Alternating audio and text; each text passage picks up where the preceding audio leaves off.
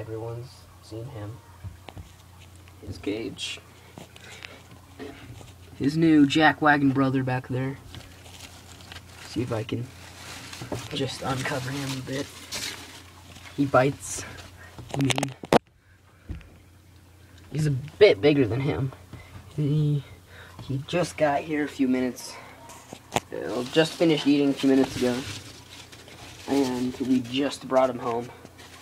Maybe 20 minutes ago. And he ate the second he got here. Really great. Obviously, too fully grown. Boas in here won't be too great. So, we'll probably have one snake in this. And then, that TV sucks. So, get rid of that. Put another cage there. And, yeah. About the cages again. We probably paid about 50 bucks. Build this cage. 10 bucks a sheet for this wood. Plexiglass, pretty cheap. Glass is more expensive. This lining that we put on there. There's a layer to cover the top. A layer to build sliders in there. Good paint that'll hold in moisture, like not let it go into the wood.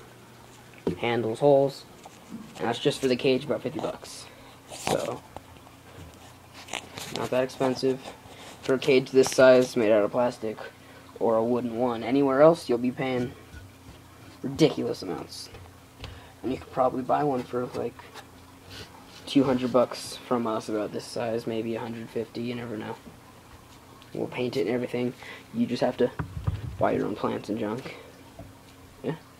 Well, he did just eat, but there's tons of feeding videos of him, so why make another?